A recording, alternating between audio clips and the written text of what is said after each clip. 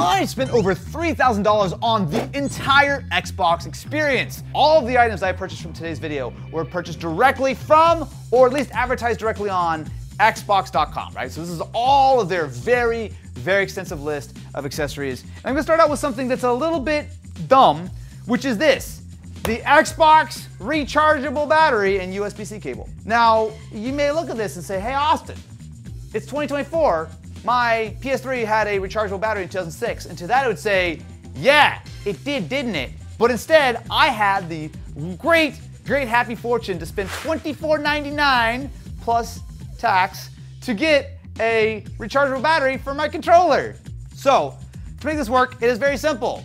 You take these, disgusting, AA batteries, gross. Who wants to use those? Instead, I'm gonna use my neat little Xbox battery thingy right here. And because this didn't come in the box, sorry, I didn't need to hit you in the face with that. Since that didn't come in the box, I also have a handy 9-foot, count it, 9-foot USB-C cable. As you can see, I am roughly 1.5 of these cables tall. It's not enough to just play your controller the way that Phil Spencer intended. There's a more budget-friendly way to get more out of your controller. These are performance thumbsticks to upgrade your precision, aim, and movement.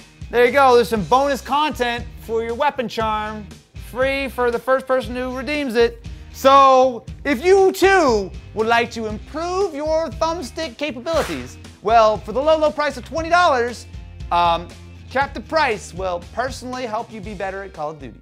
Can I direct your attention to a very concerning statistic? This copy of Forza Motorsport comes in at a hefty 150.6 gigabytes. Do you know what that is? It's a lot of space. This only has a mere 1 terabyte of capacity. And so therefore, by installing Forza and, Modern Warfare 3, your SSD is almost full. Give or take a little bit, but it's not a lot of space. Which is why the kind folks at Xbox have a wide accoutrement of different peripherals, accessories, and specifically storage enhancement devices. That's what they call them. Don't look it up. Including this. The Xbox approved, designed for WD Black C50 expansion card. How much did I pay for this 1 terabyte? Because I know they've come down in price, but this is still pretty expensive, right? Yeah, that one was $150. I think it's $150 on sale. Whereas you can easily get a probably 2 terabyte SSD for the PS5 at that same kind of price. The good thing is, this is very simple to install. Boy, that was a really bad noise. All you do is just line it up with the expansion module, and you press it in, and that should literally be it. So, you can see here that I had 800 gigs initially and then 600 gigs after Forza, but I have 920 gigabytes specifically for this console. And it really is that simple. But, I hear you asking, 2 terabytes? What are we, Amish? So instead, let's expand this a little bit farther. I know it's a joke, because I don't think most Amish people care about 2 terabytes. I think that's probably fine, honestly. May I introduce the WD Black D10, a 12, yep, count them, not 1, not 2, not 3, not 4, not 5, not 6, not 7, not 8, not 9, not 10, not 11, but 12 terabyte hard drive. Wow. Boy, that's... It's funny, it looks just like the small one. Oh, I should have done that, whatever. Well, there are a lot of jokes that I can make at this point, and I would like to just let you know that I'm gonna be the adult in the room, and I'm not gonna make any of the sus things that have come to mind as I look at these two. Wow, so size doesn't matter. You know what? I'm glad that I didn't have to say it, so it doesn't count. Technically this is 12 times bigger. Now, hold on a second. It's 10.9 terabytes? The box said 12, and I got 10.9. That's sus. Also, I have a code. Does anyone want a month of Game Pass Ultimate? There you go. No, it's gone. With 14 terabytes of storage, our newly upgraded controller, and our invisible Xbox, the next step is to work on our Aural Bliss, which is why we have purchased the official Xbox wireless headset. Now this is actually, all joking aside, a very solid headset. This thing only runs you $100, sometimes it's on sale. I briefly used this in the past, and you're getting a very solid experience. So of course it is wireless. You can also use it via Bluetooth, so you can pair it with your phone or whatever the case is. It has a decent mic. Like honestly, there's a lot going for this thing for $100. That's the first time I've seen that. That's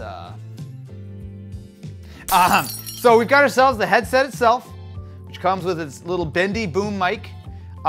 These things are relatively comfortable, and they also have the like rotating cups too. If I remember right, one side controls the volume of the game and the other controls your actual like party chat volume. So I have actually a decent number of options here. So I can change my EQ, auto mute, I can change the actual mic light itself. So when it comes to the headset, I actually think this is really solid for $100. You can certainly spend more money than this and get stuff that has like a few more features or certainly has like higher fidelity audio, but like, I would argue that this is totally fine for the vast majority of people. Now, what does make a difference is the actual controller. Now, I will say that I've always been a big fan of the Xbox One controller and the Series X as well. Like, these are solid, good controllers. They're not as good as the DualSense in my opinion. The level of like feedback that you get from a DualSense is next level. But when it comes to a racing game, this is perfectly serviceable, and having the additional height on the stick gives me a little bit more feedback. But as we recently learned, I am much faster not on a controller. Oh no. I'm faster with a wheel, and I'm way slower in a car, unfortunately. That was good. That was good. I like that. I like that. The tail does not want to stay tight. That's fine. Hard brake, downshift to 4. But while sadly, Microsoft don't sell a multiple $1,000 racing simulator setup for Micro Center, what they do sell is... No, don't show it. No, don't show it. Just stay over there for a second and pretend that I'm doing a really cool gag. Okay, ready? Okay, we're gonna just, you can cut all that stuff out, okay. So, all right. Okay, yeah, all right. Which is why we have this, the Thrustmaster T248. Now, this is a, I would say mid-range wheel and pedal set. So why don't we try to hook it up on the desk here, and I'll try Forza the way it was meant to be driven, with a wheel. And some more updates, hopefully. So, with our Thrustmaster T248 connected, I've got my force feedback wheel, my pedals down here. Let's give this a try. So for context, this cost $400. Now that is in the, I would say, mid-range of sort of racing wheels. You can certainly get cheaper stuff, but we've got force feedback. We have, I would say, a pretty nice selection of pedals. And wow, that's a lot of feedback in this wheel. It just sort of vibrates in my hand. Also, in case it looks weird, I've got a second monitor over here I'm playing on. This is for you. So one of the nice things about this wheel is that I actually do have a full little screen that gives me some information. Now, it's not massively useful because I'm gonna wanna actually like, take my eyes off the road, but I can see my revs and I can also see which gear I'm in. So as I shift, I can see that live. So, especially if you're not used to driving on a wheel, you do need to get a little bit used to it because it's almost like sort of artificially overboosted compared to what you're probably used to on a controller. With this, like, if I get too quick on the throttle, the wheel's gonna try to fight its way out of my hand, which is nice because that's the way a real car functions, but you have to be a little bit careful. Why are they passing me? Wait, what's going on? Why is everyone passing me? All right, I think we've got all we need to see from our racing setup. Let's take a closer look at some of the wider world of Xbox accessories that exist out there, because believe me when I say, some of the other stuff gets a little bit wacky. Anyone want toast? What? Now we have this little series on the channel called Mystery Tech, where I took a look recently at this, the Xbox Series S toaster. Now, for what, 40 bucks or whatever, if you actually can find one, surprise, surprise, they've sold out very quickly. This thing is actually really neat. Do anyone like some toast? Because I can do 2 pieces at once with this bad boy. But you've never seen that before on a toaster. So, the nice thing about this toaster, if I could be a toast review channel for a second, is that not only does it look incredibly stylish, just like a real Xbox Series S. But on top of that, it has a little digital screen on it. It says I have 146 seconds to wait. So, the next time you don't want to get jump scared by your toaster, it'll tell you exactly how many seconds before it is the big pow. While we wait for our toast, let me tell you a little bit about the Xbox Series S. If you're not familiar, the Xbox lineup was immediately split into two when this generation began. On the high end, there's the $500 Xbox Series S. A very competent console, goes directly head-to-head with the PlayStation 5. But for the all-digital cheaper model, we've got the Series S, which retails for $300, routinely goes on sale for below that, and in my opinion, is a terrific console for more casual gamers. And I don't say that with shade. Like, lots of us would appreciate a cheaper console that can still play all of the same games. I mean, admittedly, there's no disk drive, so you will need to rely on downloading stuff, usually through Game Pass. But you get a small, cheap console, which just simply doesn't exist anymore. Now, I will say that there is one additional version of the Xbox Series S to consider, which is the 1 terabyte. Now, this one is a little bit of a harder sell because this is, instead of being $300 or like $250 on sale, this is a full $350 console. Now, it does come in Robot Black, which I think is a very nice colorway, and it does have significantly more base storage. So we're talking about 1 terabyte SSD on this compared to 512 on the original Series S. It is very small. I had a timer and I still got scared. I peed a little bit. Anyone want some toast? Whoa, that looks cool. It's pretty cool, right? Again, I already did this bit for Mystery Tech. If you're a long-time subscriber to the channel, thank you very much. And if you're not, what are you doing? You're missing out on toast review. A little dry. Probably could have done a 4 instead of a 5. One of my favorite Series S accessories is the xScreen. So we took a look at this back when it was still during crowdfunding. It's actually now been a fully licensed Xbox accessory. And the way this works is it attaches to the back of the Series S, so you have still the pass-through for your SSD as well as your power. But that's it. You don't have to plug in HDMI, you don't have to plug in an additional bit of power or whatever. And the cool thing about this is that not only is it a nice 1080p display, but when you close it, it actually puts the Xbox to sleep. Now, it's not a battery-powered unit, so you still need to actually have this to plug into power. But it's actually a really nice way to play the Series S on the go if you don't want a gaming laptop.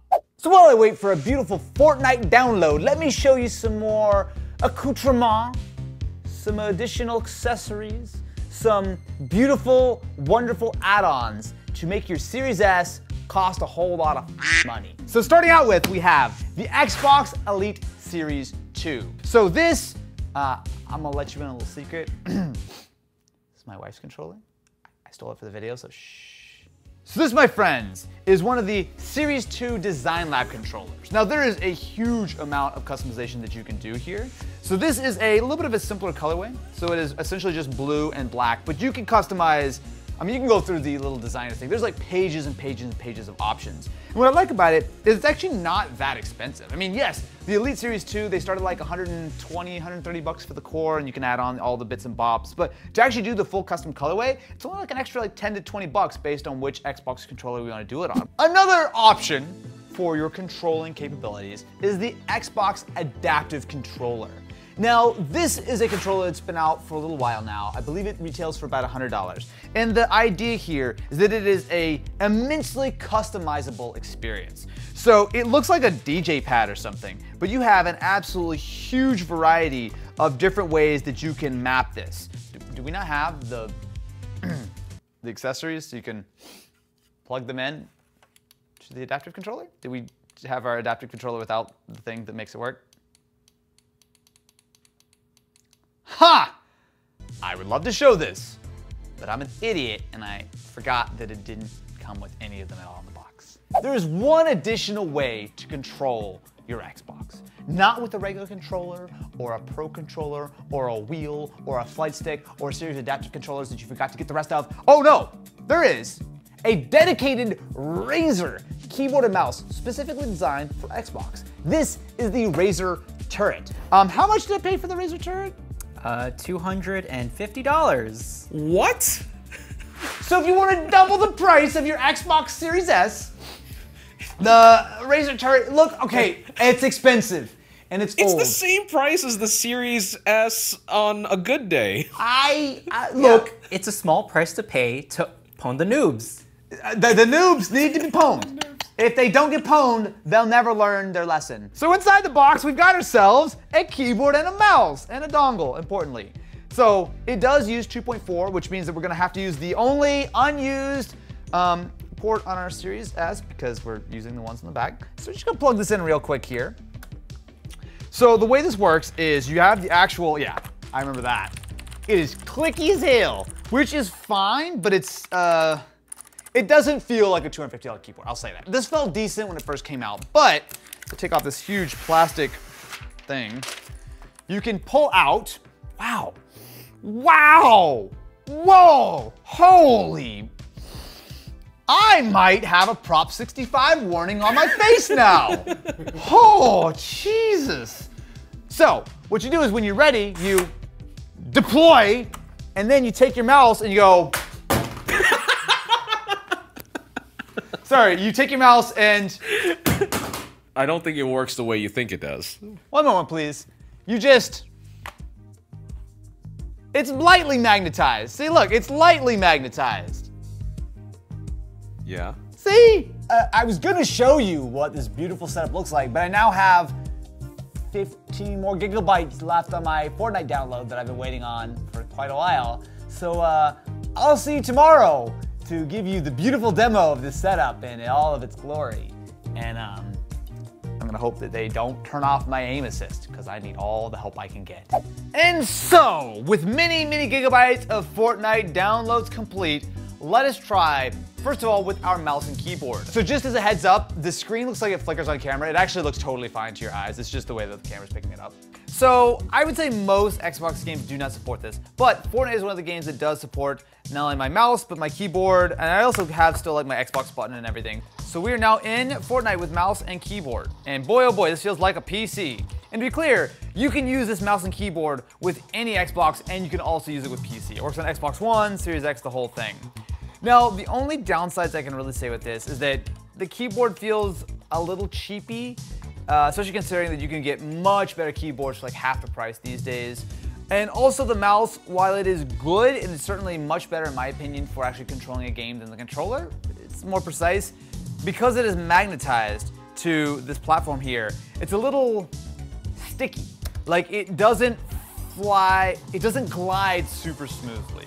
It's probably not a coincidence that Razer made one version of this for the Xbox One several years ago and have never really updated it since. Oh, wait, I actually didn't realize Fortnite does this. So look, I'm moving around with my mouse, okay, and then I switch over to controller.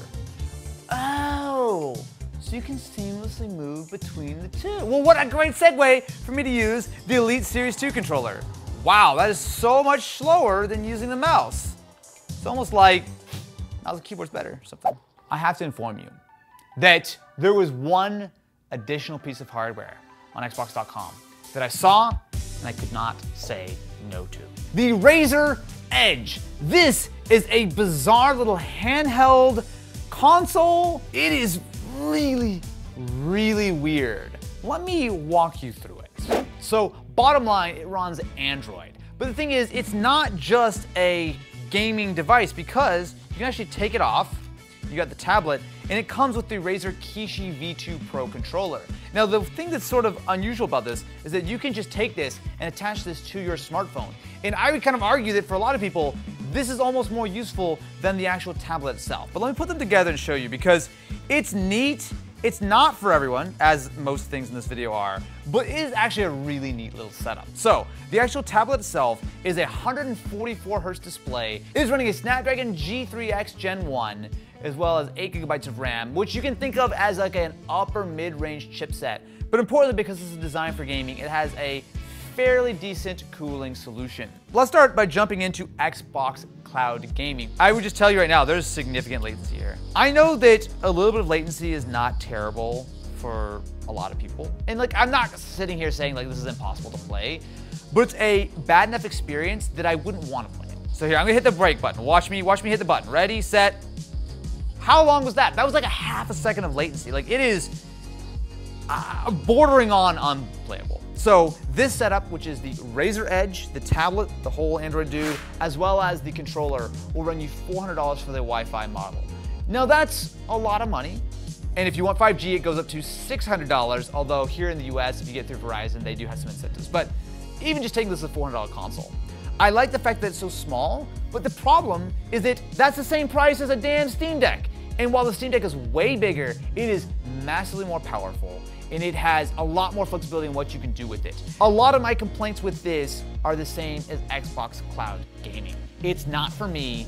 It's decent, but when I look at what NVIDIA have been able to do with GeForce Now, that is actually an acceptable experience for me. Xbox cloud gaming in all but the absolute best case scenarios is just not there. Even when it's streaming video perfectly, it still has enough latency that drives me crazy. It's a tough sell because you got a phone that's probably gonna do the exact same thing. So when you look at this entire setup, what you'll see is that it is an eclectic mix of hardware, and I think it does a good job of showing the difference between the PlayStation and the Xbox sides of the fence. PlayStation is a little bit more of a walled garden. There's certainly some third-party stuff, but they try to sell you as much first-party stuff as possible. Microsoft, I think, will put pretty much anything that is vaguely green on Xbox.com, as I have learned today. But thank you very much for watching this video. Subscribe to the channel and ring the ding-a-ling button, and stay tuned. I'm about to build my ultimate Nintendo setup, which is going to be a Switch OLED and my hopes and dreams.